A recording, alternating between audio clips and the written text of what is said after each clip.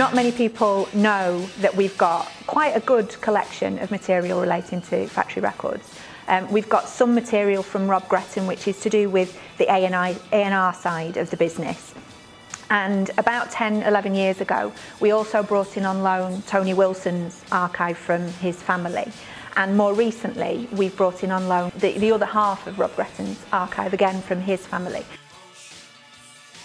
I'd worked a little bit with two curators, John Savage and Matt Bancroft, on the Manchester International Festival exhibition called True Faith, which was about Joy Division and New Order and fans' responses to the band's music.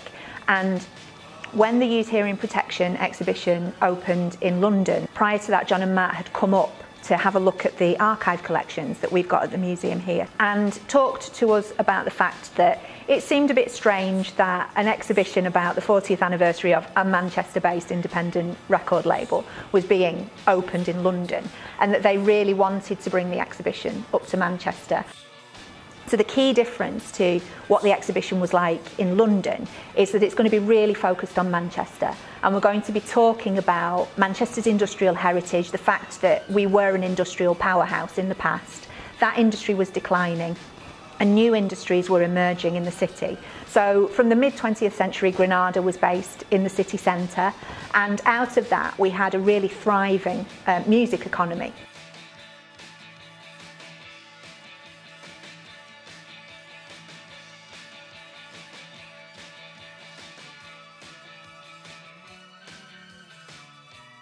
So one of the stories that's going to be different for this exhibition is about the science and technology that is at the heart of the factory story. On the face of it, Factory was an arts organisation, it was a music record label.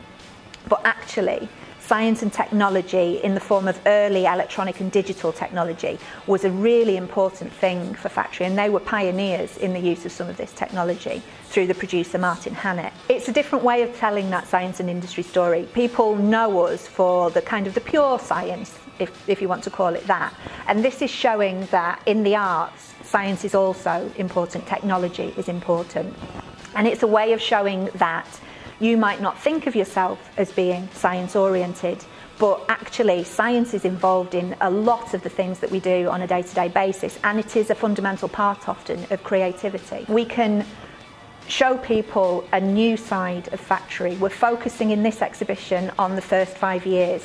So we're showing that start-up period for the record label, and it's not the famous story from Blue Monday onwards. It's that really early story, and it's a very different story to the one that's usually told.